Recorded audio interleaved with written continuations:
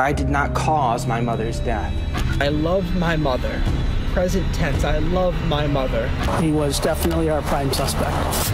Tonight, one of the biggest mysteries of this fall, and now it's getting even bigger. A boating accident, a wealthy missing mother. His mother is still missing and feared dead.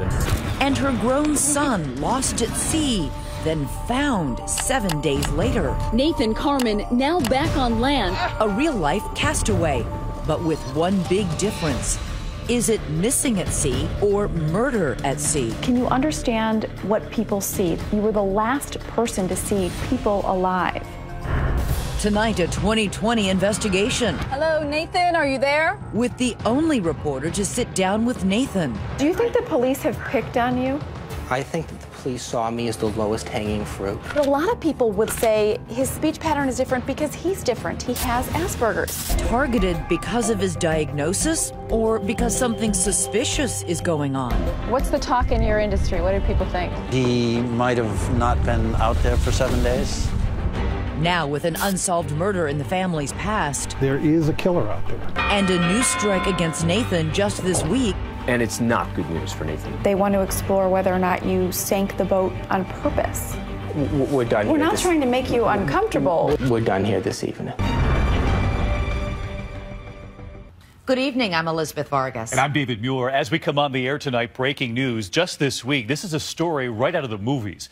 Being rescued at sea after floating on a raft for a week. But tonight here, a major new twist in this ongoing case. That's right. An insurance company is now claiming the boat sank due to intentional acts. What will you think after you watch? Let us know on Facebook and Twitter. Our Lindsay Janis was the only reporter to interview the mysterious man at the center of it all. And how she got that exclusive is a story all its own.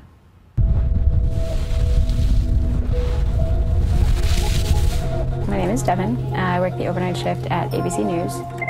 On the night of September 26th, I saw that one of the affiliate reporters had tweeted about someone who had been rescued at sea. I sent it around, but of course we didn't have too many of the details besides that he'd been found. He was found in a life raft with a life jacket on. He was reported to be in good condition. They sent Lindsay Janis. ABC's Lindsay Janis. Lindsay Janis has that story for us. The freighter he is on is due to arrive in Boston. When I first heard about the Nathan Carman story, it looked like an inspiring story of survival. The son rescued off Martha's Vineyard. Nathan had gone out on this fishing boat with his 54-year-old mother, Linda, and never returned. The Coast Guard combed hundreds of miles of ocean in vain, and they'd just given up hope when the call came in. A young man found alone, floating on a life raft. Found alive in good condition. The stunning discovery made in the open ocean by this Chinese freighter carrying scrap metal, about 100 miles south of Ram Point Marina in Rhode Island, where he'd set sail. They'll get the chance to speak with Nathan Carman Tuesday night. Nathan, this is United States Coast Guard, Boston. I need to understand what happened. Yeah, we all do. But so far, the only explanation? This short radio call from the Coast Guard to Nathan aboard that freighter. Mom and I, two people, myself and my mom, were fishing at Block Canyon, and there was a funny noise in the engine compartment. When I saw the life raft, I did not see my mom. Have you found her? No, we haven't been able to find her yet. The next day, Nathan arrives in Boston. The questions waiting for him at the dock. The most important question is, how did you survive and not your mother? When we first see him, he shows little emotion. His 6'3" frame awkwardly appareled in the white crew suit he was given after his rescue.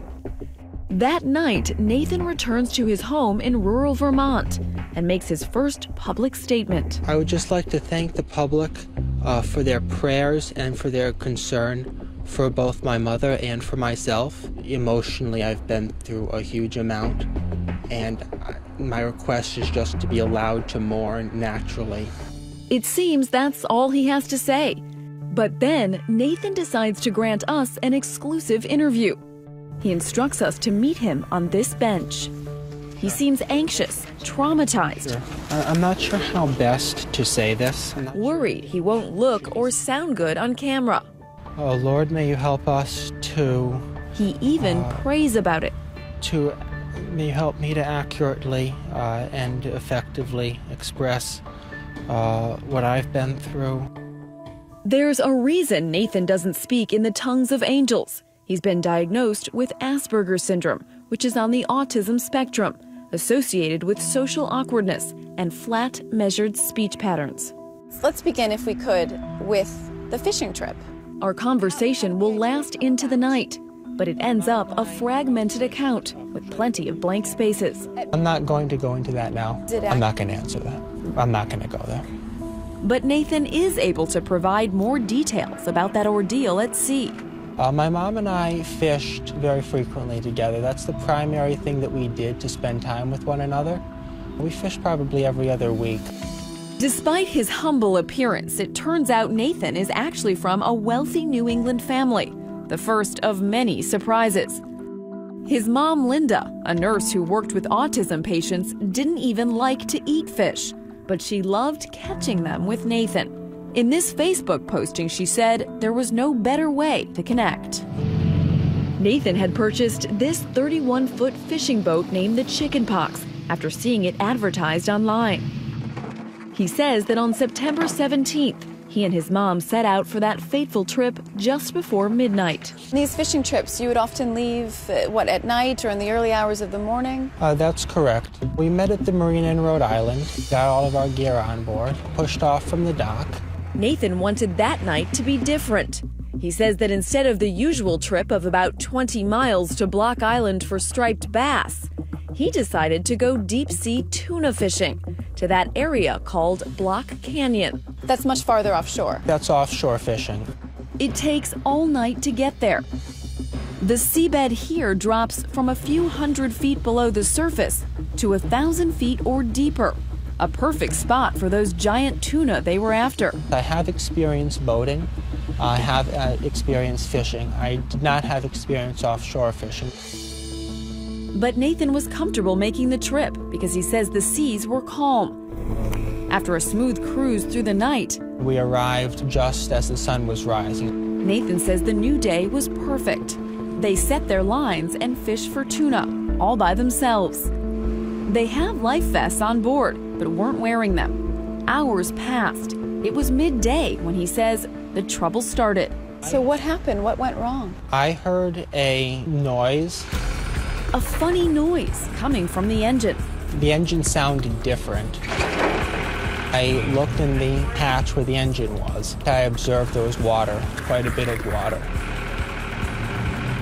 And the belt on the engine was picking up water and kind of spinning it. What did you think? I knew that there was a serious problem, but I didn't think we were sinking. I thought that I was going to diagnose the problem and that we were going to go back to shore.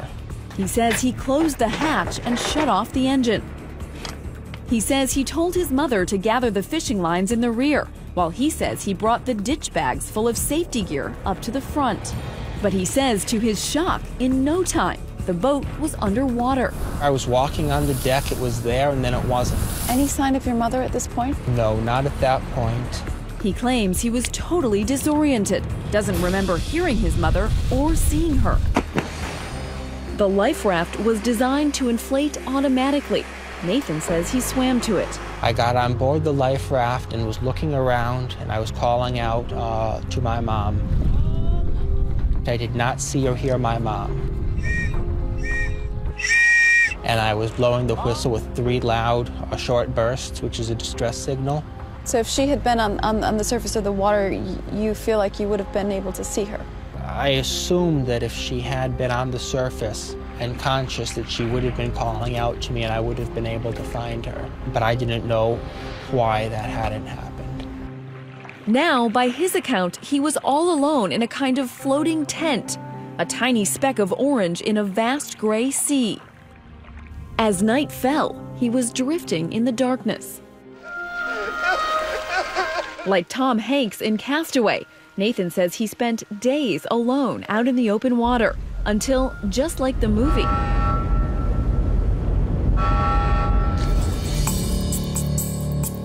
The freighter that saved Nathan, aptly named the Orient Lucky, was docked when we intercepted it later that week.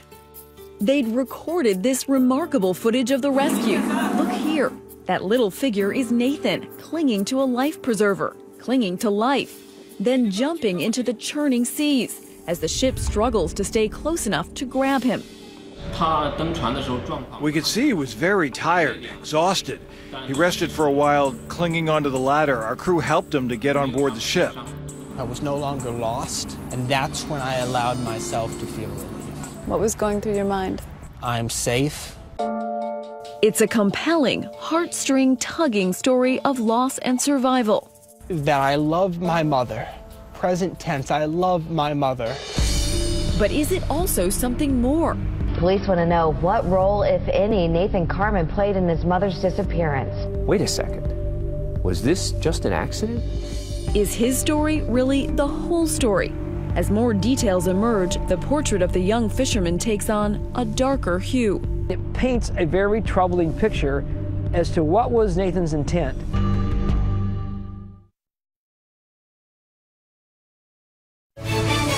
2020 continues with more of Lost at Sea. Nathan Carman was found floating on a life raft in the ocean. Two members of the Carman family went out to sea. Only one came back. So why are people so suspicious about what exactly happened to Nathan's mother, Linda? Now officials are investigating just how the 31-foot boat sank. That suspicion deepens as we learn that the mother-son relationship could be as choppy as the North Atlantic. Well, I think anyone who has a child that has autism or Asperger's, it's difficult. There were conflicts on occasion, but he considered her his best friend. In addition to any personal friction, investigators see a possible financial incentive for foul play. Is Nathan due to get a huge windfall? Is he due to get all of his mother's money? That's my understanding. Millions of dollars. Yes. I think it's around 7-8 million. That's why a phalanx of investigators, local police, the Coast Guard, even the FBI, are taking a hard look at signs of possible criminal activity on that doomed boat.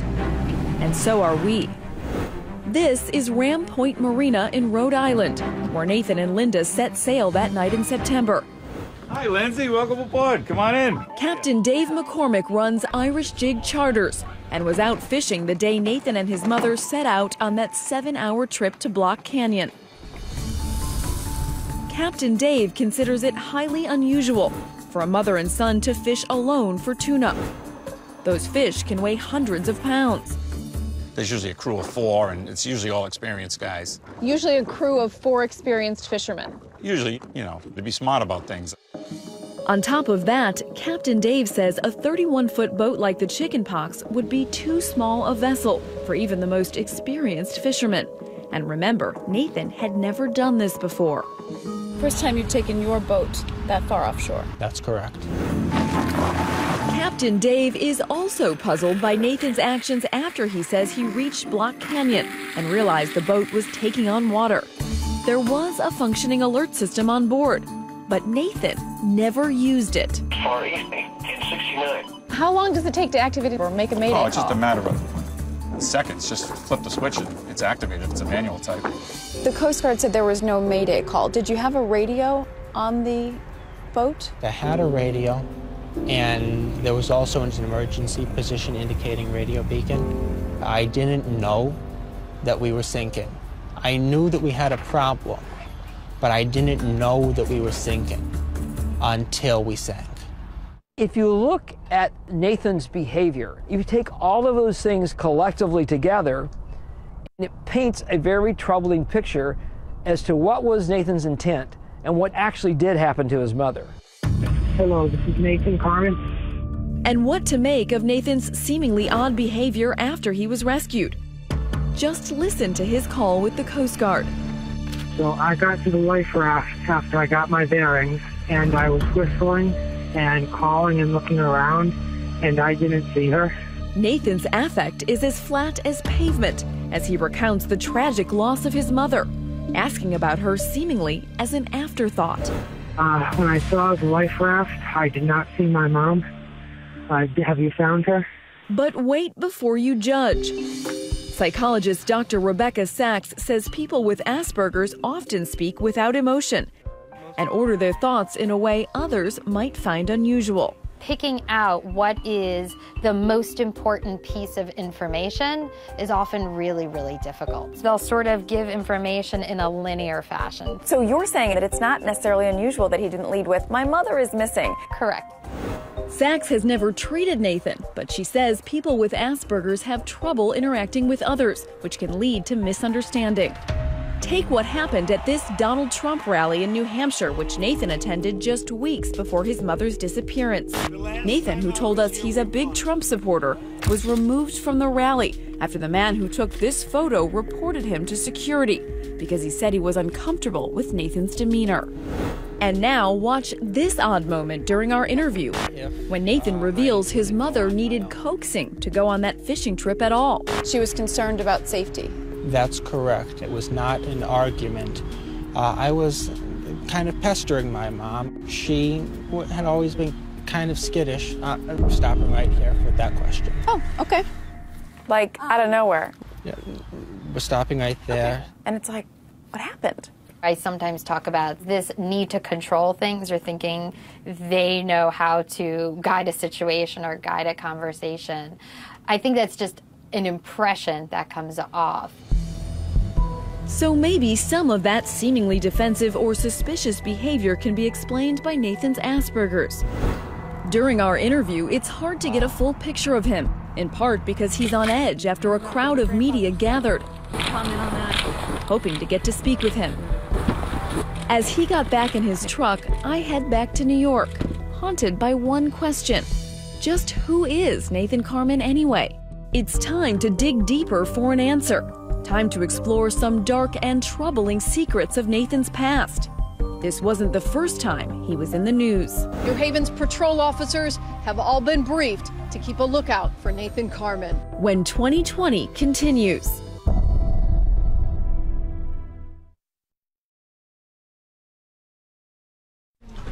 Back in the newsroom, the world keeps turning.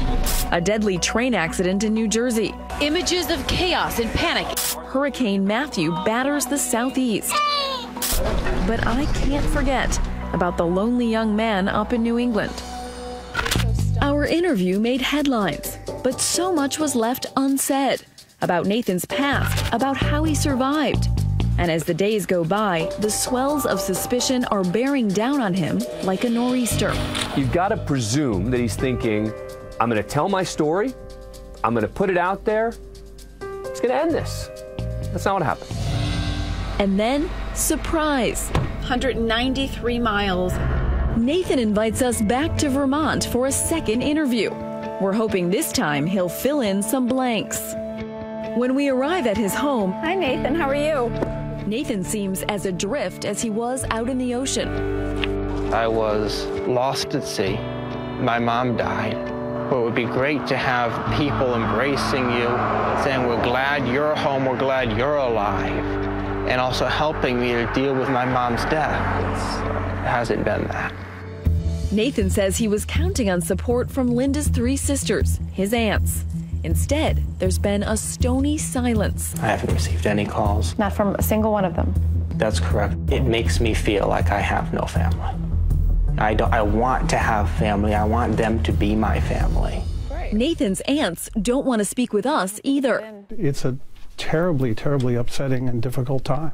Their focus is not on relationships, it's on getting answers to questions. This barn may be from well before 1850, I don't know. Despite whispers he might have killed his mother for millions of dollars, Nathan's hardly living the lush life up here. He spends his days renovating this house, hoping to flip it by the springtime. So far, the only interested parties to come knocking have been the police, searching for evidence of a crime on the high seas. The 22-year-old's demeanor was strange. People are asking, who is this 22-year-old man? Driving around with Nathan, he seems unfazed by the police attention. Had your mom come up to visit you here? Yes, she drove up to the area frequently, and we saw each other. He says he called us back to set the record straight because so much of what he's seen on the news has been unfair. Right this way. This is not easy for Nathan. I'm not someone who understands relationships or who's good about talking about emotions. But he's willing to try. As he opens up a bit, it's clear he's had a hard life. The loneliness he's feeling now is nothing new. In fact, it's been a lifelong companion. Nathan grew up about 100 miles south of here in Middletown, Connecticut, a suburb of Hartford, an only child from a broken home. His parents divorced when he was very young, and for most of that time, his mother, Linda, was everything to him. What was she like? She was a good person, a warm person. We did have a challenging relationship at one point in my life, but she was the only family who I really had, and now I don't have her. And that's a tremendous loss. You feel alone? Yes. When I had her, I didn't feel alone. Considering she was the most important person in his life, the most important and fundamental question is, would he have really wanted to kill her? Another port in the storm, this man. His grandfather, Linda's dad, John Chakalos, a multimillionaire real estate and nursing home developer. He was like a father to me, and I know I was like a son to him. They ate dinner together regularly at Grandpa's house, and there were even numerous take-your-grandson-to-work experiences when Chakalos carted young Nathan to business meetings with his associate, Pat Goggins. I got the feeling that John had a very good relationship with him and was trying to cultivate that. Nathan was as introverted as John was extroverted.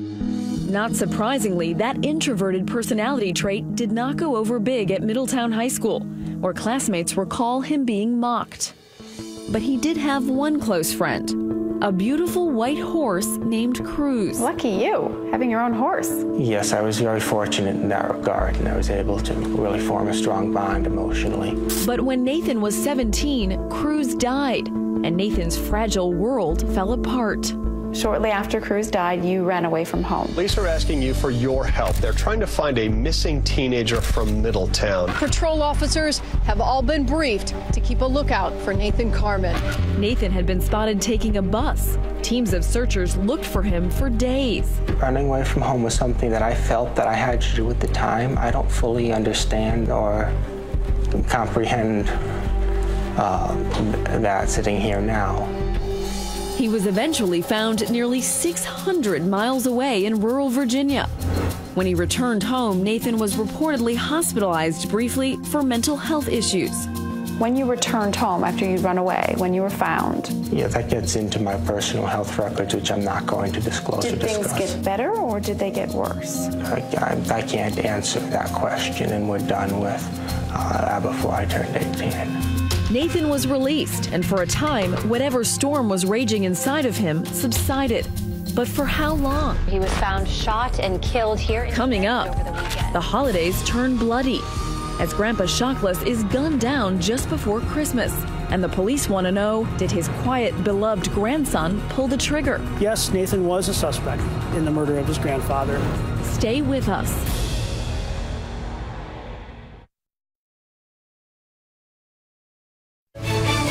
2020 continues with Lost at Sea.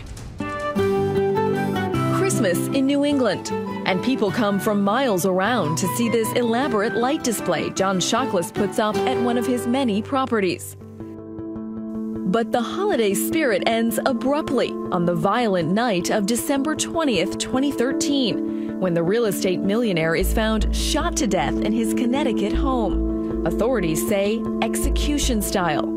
One of his daughters had gone to check on him and found him in his bed with what looked to be gunshot wounds to his head and back. Police are now calling the shooting death of an 87-year-old man a homicide. Who would want John Chakalos dead? It's a very good question. At first, police wonder, could it have been his daughter, Linda? There were reports of a big fight over the family fortune that got violent. Linda punching and kicking her father. In the investigation, it has to be a relevant question to ask, is that incident connected to what happened to him? But a lie detector test clears Linda. So logically, cops focus on the last person known to see Chakalos alive, none other than his beloved grandson. Nathan had no obvious motive to gun down his granddad. but he had opportunity. The two had dinner together earlier that evening, but police say Nathan's whereabouts later that night are unaccounted for. The authorities wonder, could that have been the time when he committed a murder? And according to this search warrant, there is a litany of other circumstantial evidence.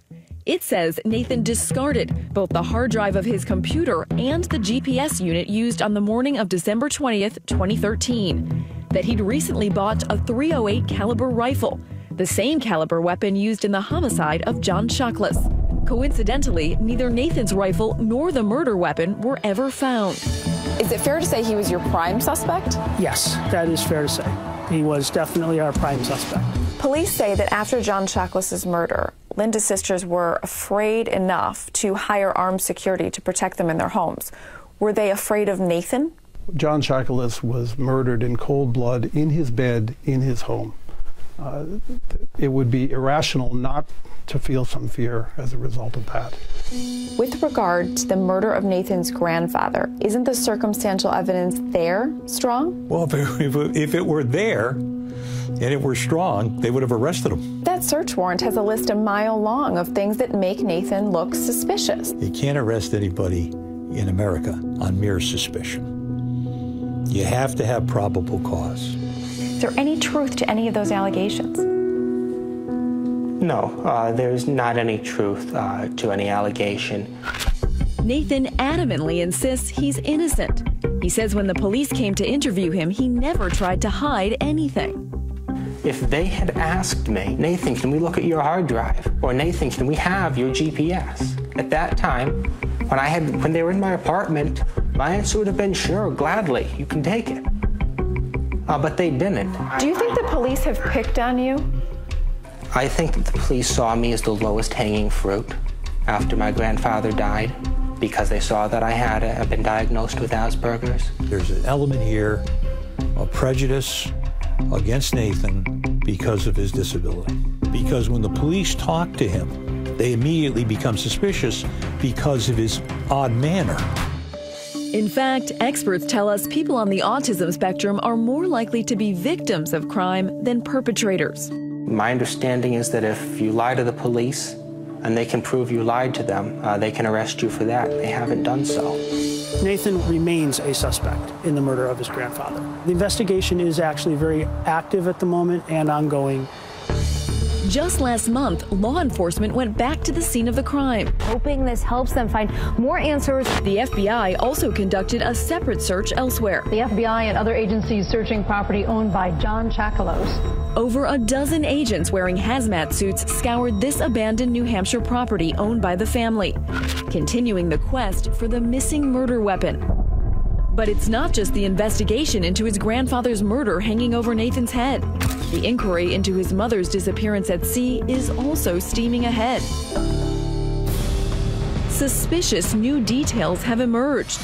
Allegations of sabotage. Whatever he was doing was wrong. Allegations Nathan would rather not discuss. I'm just asking you to defend yourself against these people who are saying that you did something to your boat that would make it sink. We're done for this evening, period. We're done here. We're not trying to make you uncomfortable. Why is Nathan so agitated? We're done here. Is it his condition, the suspicions about him, or a guilty conscience?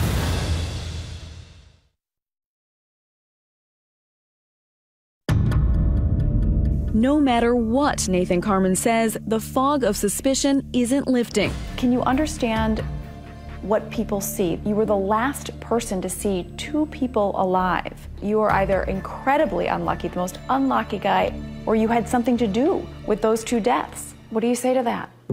I say that there's no relationship between my having been the last person other than the killer to have seen my grandfather alive and my having been on the boat with my mother when it sank. I did not kill my grandfather. I did not cause my mother's death. And I want people to know that. Nathan may sound sincere, but is he credible? The story makes no sense. Supposedly the boat springs a leak, and no one can say, hey Mom, you want to join me on the raft? There are too many questions without answers and too many answers without justice. When we ask Nathan what happened to cause the boat to sink, he says he simply doesn't know. I'm not a diesel engine mechanic. That's the most basic way that I can respond to it. But the police aren't buying that. They executed a search warrant of Nathan's home, looking for evidence of reckless endangerment, noting that Nathan had been seen doing repairs on the boat that potentially rendered it unsafe. Boat owner Mike Iozzi bumped into Nathan on the dock just hours before his fishing trip and told police that he saw Nathan doing something highly suspicious. It kind of caught my eye when I saw him leaning over the back and drilling 2 holes in the transom of the boat. Drilling holes? Mike was dumbfounded. He says Nathan told him that he was removing stabilization devices like these, something called trim tabs. Mike says that made no sense. You don't have to drill a hole to take the trim tabs off. Why would you drill a hole in the boat? Whatever he was doing was wrong. I'm not sure how I can respond other than saying he says one thing, I say this is what actually happened. Right, okay. Nathan categorically denies any suggestion that he sabotaged the boat.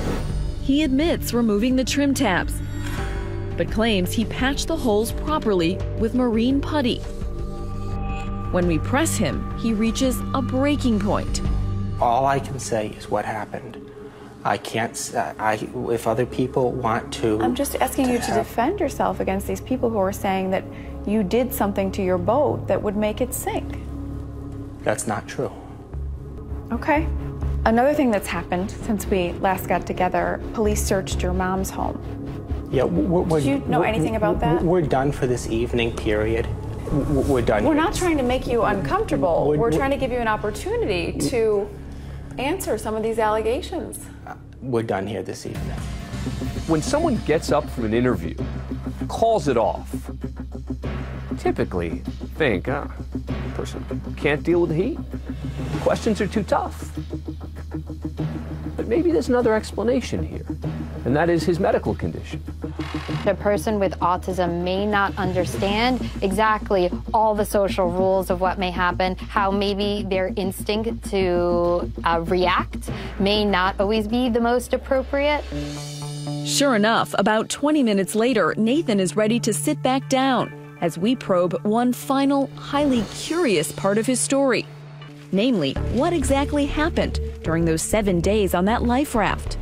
Most people would panic, Nathan. Most people would think, I'm going to die out here. And the way that I handled that was to focus on what I had to do in order to survive. Nathan says he had fresh water packets in his survival bags, as well as kits to allow him to drink seawater. He also had food bars. He says he allowed himself only one each day. Here we go, Wilson. You don't have to worry about anything. In Castaway, Tom Hanks talks to a volleyball he names Wilson. Wilson! I'm coming! Wilson!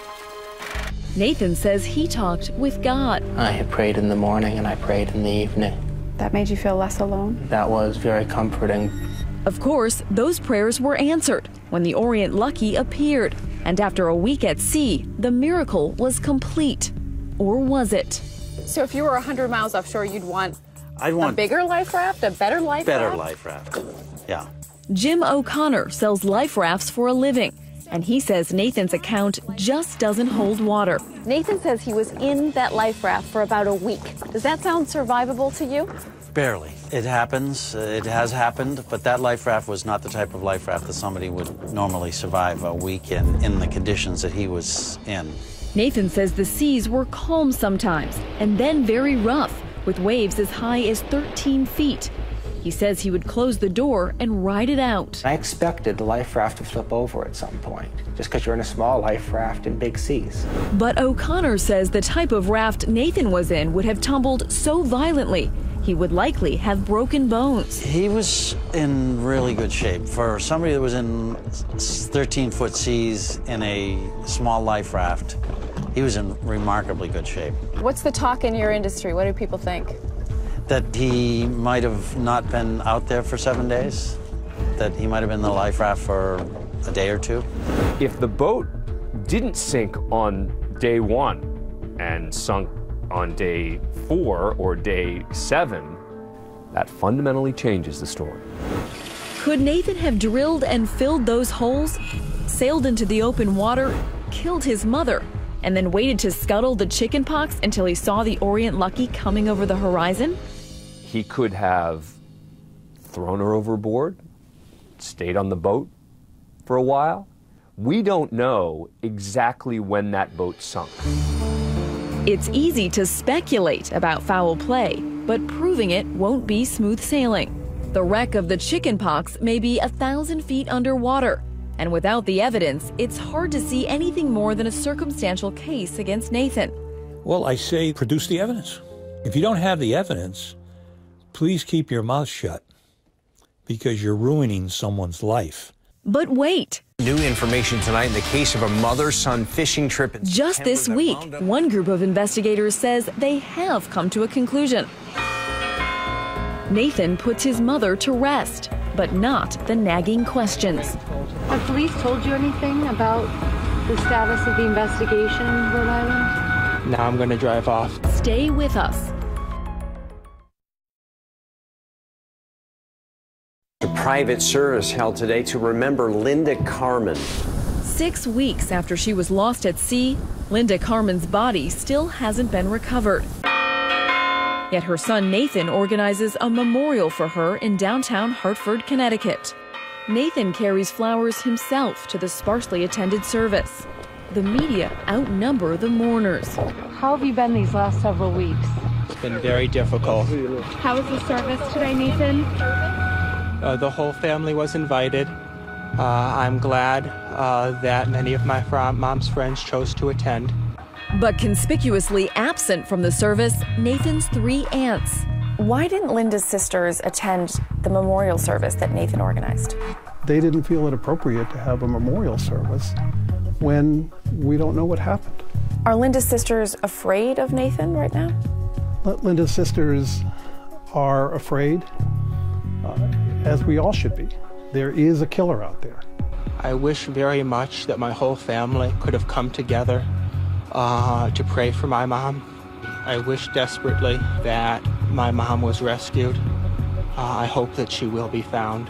Tell me about your relationship with her. Now I'm going to drive off. And what about your grandfather? I need to close my door. Okay. Sorry, Nathan. Take care of yourself. In the midst of all this family dysfunction and the ongoing criminal investigation, the questions hang in the wintry New England air. If Nathan did plan to kill his mother, why would he have risked his life in that raft, since he had no way of knowing he'd be rescued? Or was the multi-million-dollar fortune he's now set to inherit from his mother motive enough to risk it? Until these cases are solved and proven that he didn't have some involvement, people are going to believe he is the only game in town. He's the right guy. But just this week, shocking headlines. An insurance investigation blames Nathan directly. The insurance company filed papers in U.S. District Court claiming Nathan made incomplete, improper, and faulty repairs to the boat. The company won't pay his claim.